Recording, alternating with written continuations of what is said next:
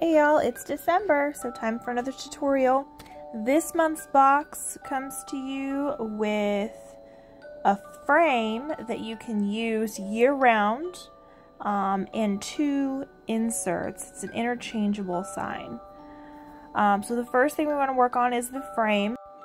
Using your sanding sponge that you got in your starter kit, just lightly go over the edges of this frame to smooth it out. You can leave it a little bit more rustic if you like that, or if you like it super smooth, go ahead and do a little bit extra sanding.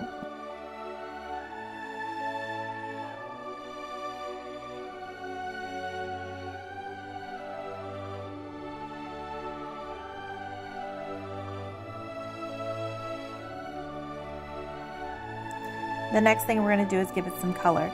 Now you can stain this if you have stain at home that you really like. I used paint on mine, and what I did is the baby wipe method, which we'll get to in just a second. First, I'm going to mix my colors. I was going for a kind of a brownish gray, so I mixed brown, gray, and white together, and these are just regular paints.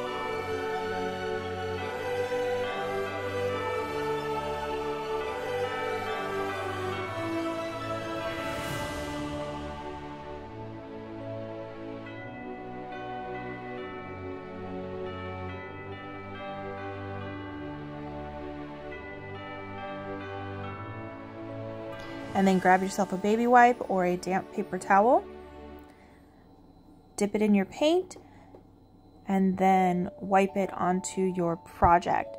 You can go as light or as heavy as you want to. The lighter you go, the more of the wood grain and wood texture is going to show through to look more like a stain. The heavier you go, it's going to look more like a paint for more full coverage. It's totally up to you.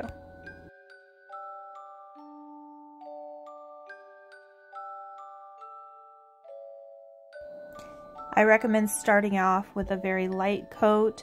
You can always go back and add more when you're done if you don't like it. But if you put it on too heavy at first, it's harder to go backwards. You can sand it down if you're really not happy with it and it's just way too dark.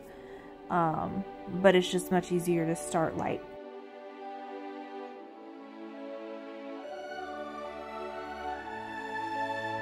Once you're happy with your frame, set it aside and we'll work on the first insert.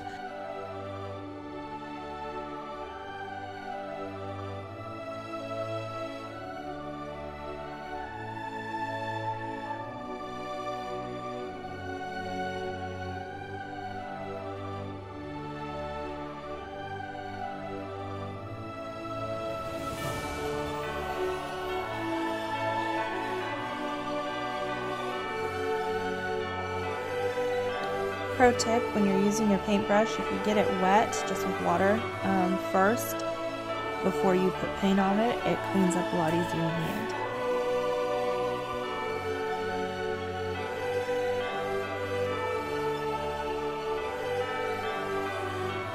end. Next, we'll paint all the other pieces that go on here. I decided to go with a black and white looking sign, but you could do any color you want. Here's another pro tip. So when the laser cuts out all of these pieces, it leaves a little bit of a soot behind. And if you're painting a white or a very light color, sometimes that soot will show through. So I always take a baby wipe and just quickly wipe down the surface. And this will give a nice clean base to start painting.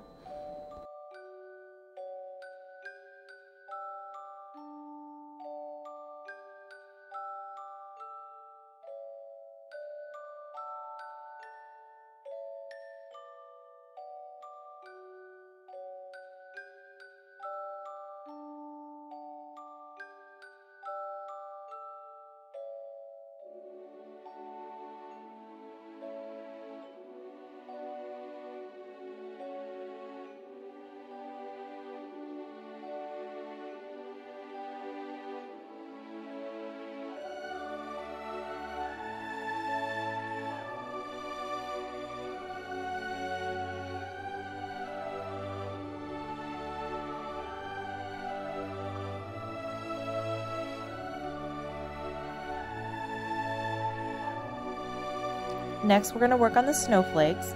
Now in my sample, I did the snowflakes in silver glitter, and I think that looks really cool. But if you're not a glitter fan, which I know a lot of people aren't, that's totally fine. You can just paint these and throw the glitter out. It's totally up to you. If you are going to do the glitter snowflakes like mine, you're going to want to first paint the snowflakes a similar color to the glitter that you're going to be using. So I used silver glitter for mine, so I painted the snowflakes white first. Gray probably would have been a little bit better, but for this it worked just fine. Now, in addition to the glitter snowflakes, I also added some snowflakes just painted in the background. And so I'm going to show you a real quick trick here. I'm going to use one of these snowflakes as a stamp to put some snowflakes in the background.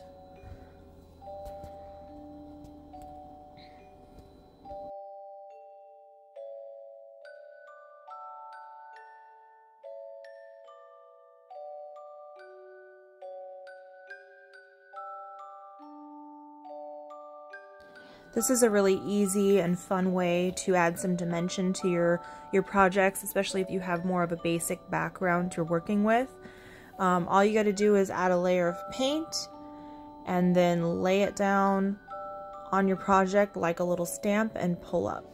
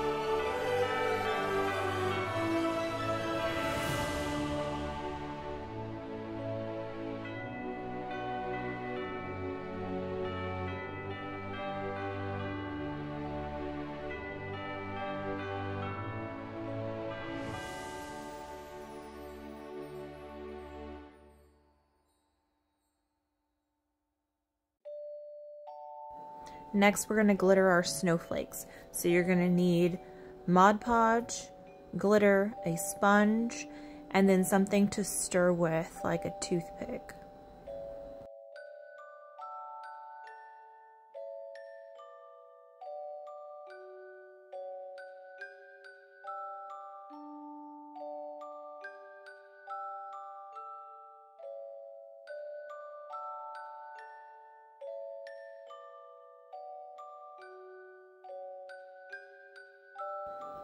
I've portioned this out for you, so you're probably going to use the whole packet of glitter in this 1 ounce container of Mod Podge, which is only filled halfway, so it's about ½ an ounce of Mod Podge.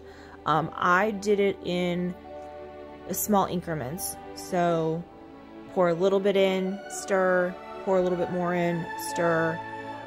It's much easier than just dumping the whole packet in at once.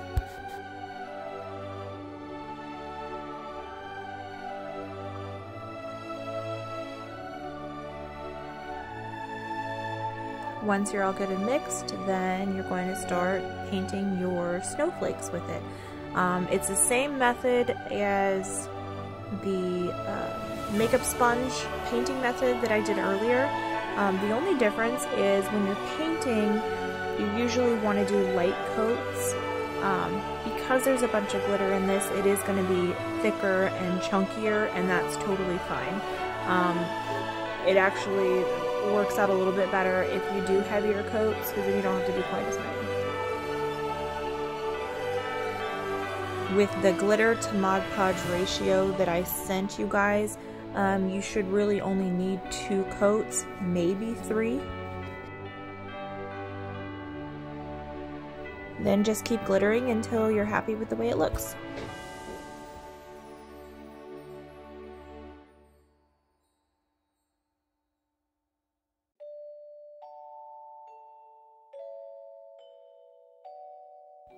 Once everything is dry, then we're going to glue it down. I highly recommend for this particular insert, because it has pieces that are so close to the edge, put it in the frame first and then glue it down. You wouldn't want to glue it a little too close and then not be able to get it inside of the frame.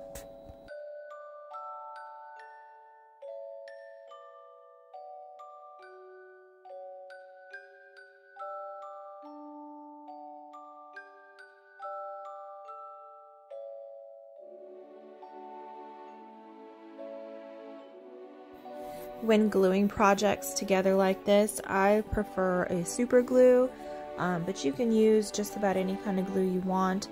The super glue, it dries clear and it sets fast, so I don't have to worry about pieces moving around and getting messy.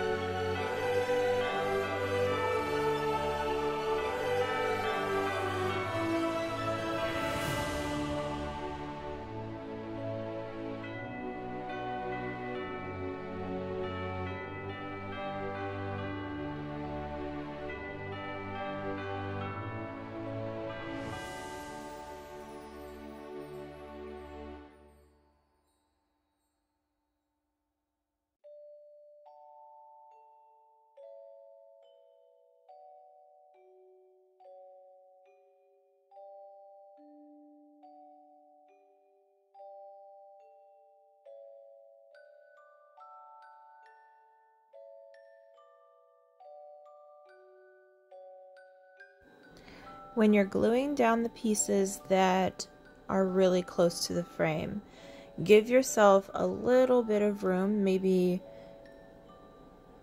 1/8 of an inch or so between the piece and the frame. That way you don't have any issues when you go to take the insert out and put it back in again later.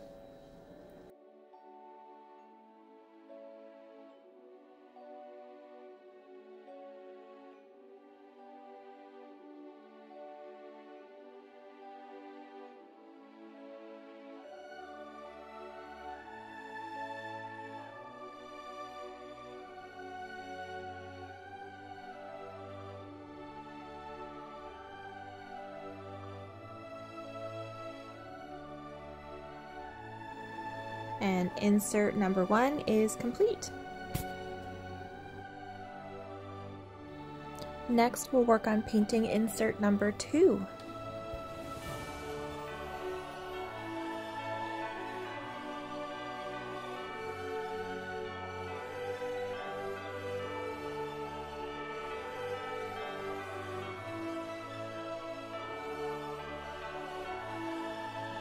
Just like I did on insert number 1, anytime I'm painting a light color like white, I always give it a good wipe with a baby wipe first to get all that extra soot off and give myself a nice clean painting surface.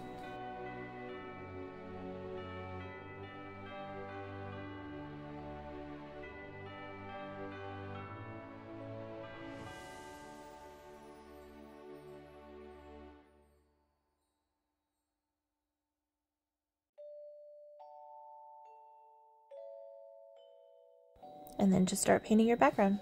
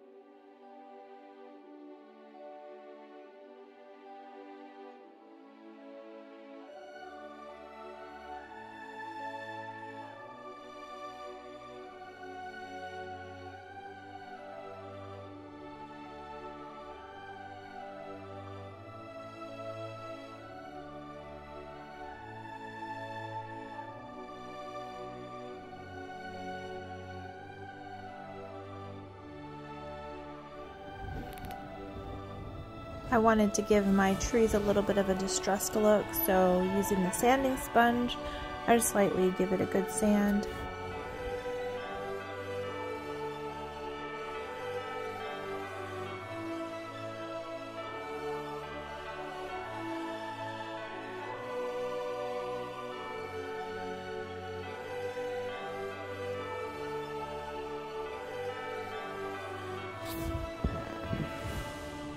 And then wipe it down with a damp paper towel or a baby wipe to get all the dust off when you're done.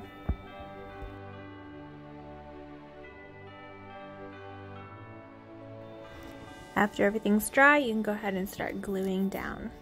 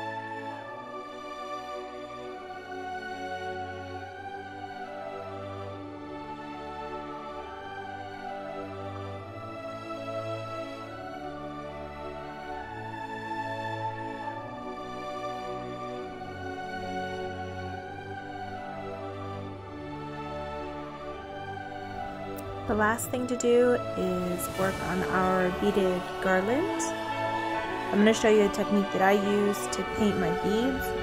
This is going to give you a textured, almost distressed look.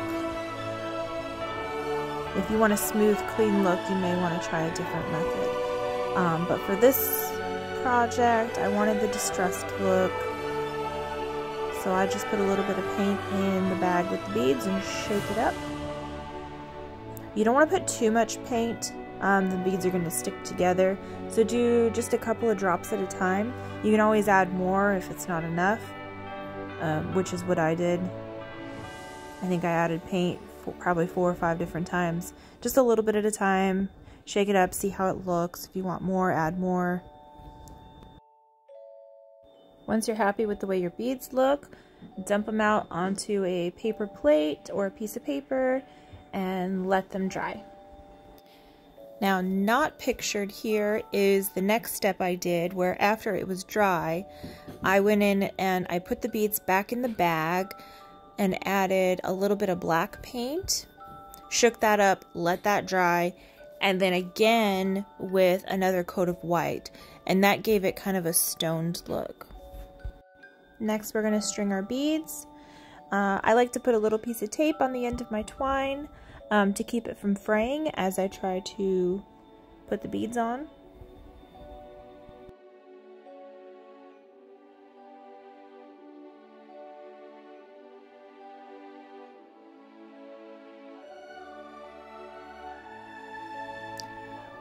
And then I gave you just enough beads to alternate between the big and small, but you can do any pattern that you want.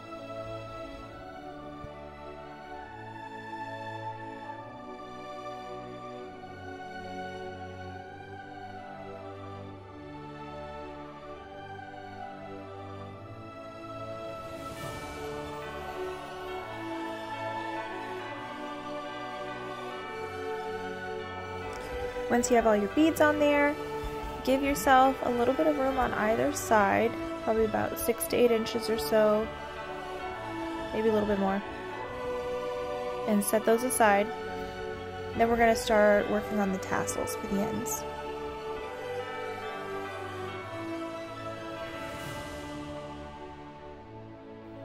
Now you can make your tassels as long or as short as you want. I used a piece of wood that's about 4 1/4 inches long. I just had this laying around scrap in my workshop, but you can use a piece of cardboard cut to size or something else that you have laying around. So I wrapped mine around 20 times and then snipped that off. And then using another piece of twine, you can tie the end off and leave a loop at the end to tie that part onto your beaded garland. To make this part a little bit easier, you can put a pencil or a pen or something in that loop to hold it tight. Sometimes I can do it without, and sometimes I need a little bit of help. So just slide that pin in there to keep everything steady, and then you can tie it off underneath.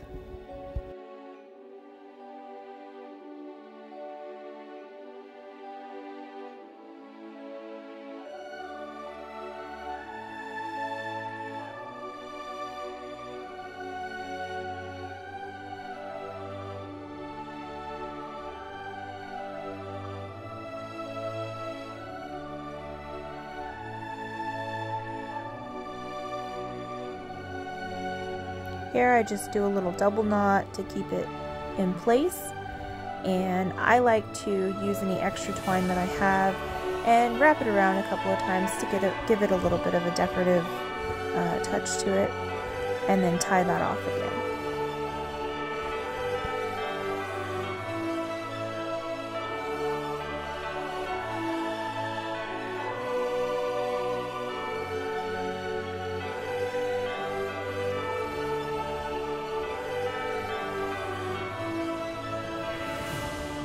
On this one, I didn't cut my twine quite long enough, so I was kind of struggling to get it tied.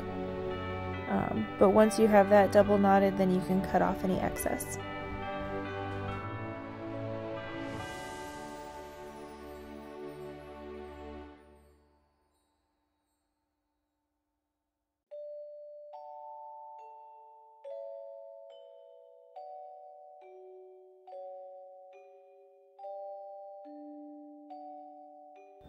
And lastly, cut the other side of the loop to finish off your tassel.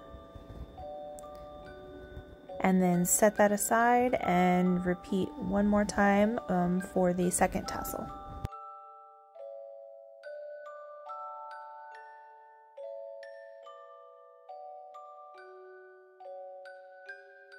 Once you have both tassels made, then all we're going to do is tie them onto the ends of your beaded garland. To do this, all you need to do is put your twine from your garland strand through the loop on the end of the tassel and double knot it. To make this part easier, I take a toothpick, tie it onto the end of tape it onto the end of my twine, and that helps me guide the twine through that loop. And then you can snip that off, you don't need it, and just double knot that on there.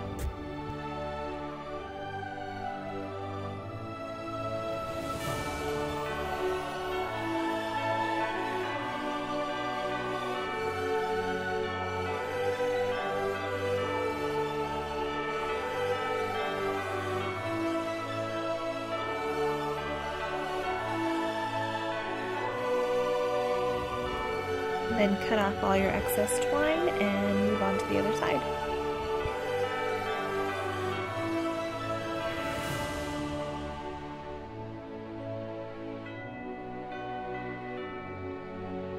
Once both tassels are tied on and all your excess twine is trimmed, then your garland is done.